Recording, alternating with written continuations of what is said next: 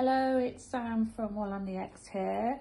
Welcome to my little introduction about our next crochet along, which I hope that you will get involved with. As you can see, it's very bright and colourful as usual, and it's a series of squares that I've made into a blanket, but you could do just one square if you wanted and make it into a beautiful cushion.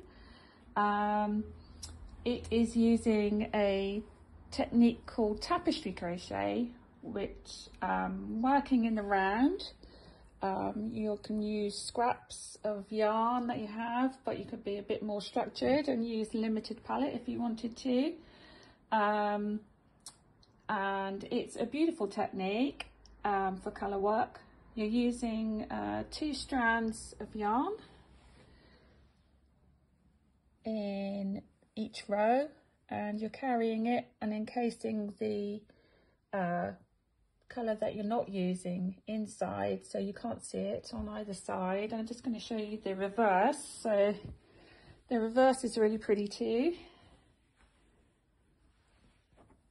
so you can see it's a lot of fun to do. Not one that you can just sit in front of the telly and do. It's quite immersive because you're changing colour quite frequently, but it's, I hope you'll agree, a really fun project, and I hope you get involved.